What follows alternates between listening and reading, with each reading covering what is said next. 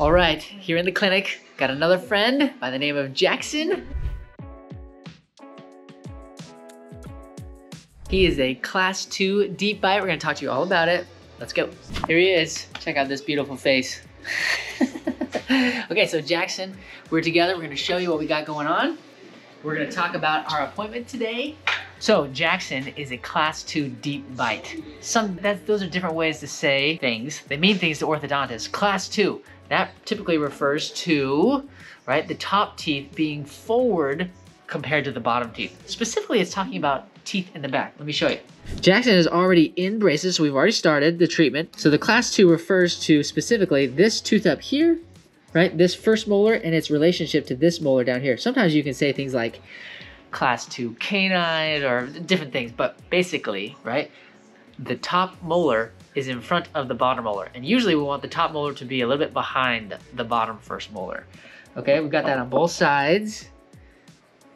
All right, and the reason why that's significant is because it can influence overbite, what we call overjet. I'm gonna have you tip your head way back, way back, way back, way back. Okay, you can see that right there. All right, so this space right here, all of this is what the orthodontist calls overjet, and we don't want that much. We usually want this to be back like this. And so if you have a class 2 molar relationship, sometimes that can indicate that you might have excess overjet. So I also said we're class 2 in a deep bite. Our bottom teeth here, right? When we look at his original photos, it's changed now because braces can help make your bites not as deep. Anyways, deep bite, class 2, so we got excess overjet, deep bite, and but we didn't have much crowding. No crowding, no spacing. Sometimes you can say that as part of your treatment. So what we decided that we're gonna do is his teeth look pretty straight. We improved it a little bit with the braces. That's what they do. Now we're getting ready for the herps. Something like this. So we've been in the braces for a couple months, and now we're getting ready to use that device. It's gonna push our teeth forward just like that, all right? And now our relationship is better at the canines. We have no more of that overjet, and our molar relationship is going to be better. The top one will be a little bit behind the bottom, both sides. Okay, so we use the herps in our office. There's different ways. The bigger the overjet, the probably more important it is to have something that's glued in to try and get that predictable result. And again, timing is key. If we are trying to do this process when we're an older teenager or as an adult, it's just probably not gonna work. And if you do it too early, then it's also not gonna work because we're not growing fast enough. Anyways, a lot that's going in. Today is our separator appointment. That means that we're gonna put these little donuts in between the teeth, and that's going to help us create space so we can put the crowns from the herps on the teeth.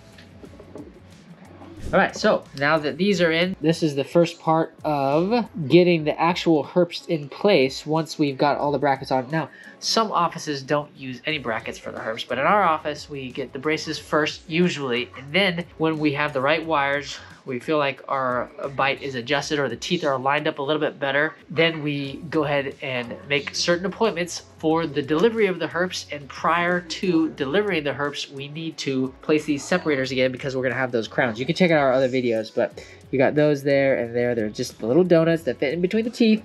And the first time you get separators, they might feel a little bit tight. How do they feel right now to you, Jackson? Tight? Yeah. Okay, yeah, so they might feel uncomfortable. Don't just take random medication, but you know, whatever you would take for a headache, that might be something you can do to help alleviate the symptoms here. Now, different ways to put the separators in.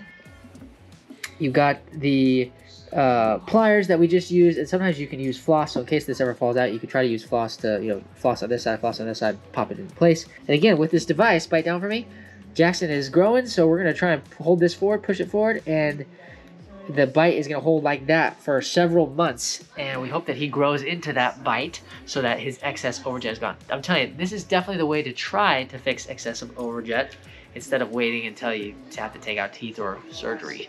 So let's check it out. So Jackson's been in treatment now for at least a few months. Yeah. What do you think? Crazy? Yeah. It's Easy? weird. Hard? It's harder. Yeah. Harder?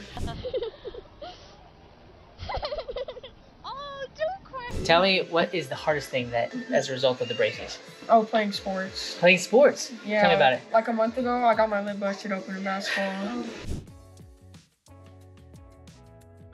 Okay, so that can happen, right? Sometimes you wear mouth guards, but it's hard to find like a right mouth guard for the Yeah, I braces. tried one. It was too big. Yeah, it's just kind of tricky. So you might be successful in finding something that works for you, but having braces, yeah, you can get elbow to the face. Yeah. Yeah. Classic. What else? Anything else hard or tricky? Eating's a lot different. Do you have anything that you would advise people not to eat? Starburst and Jolly Ranchers. Excellent point. No Starburst, no Jolly Ranchers. Anything that you wish you would have known before you got braces, or?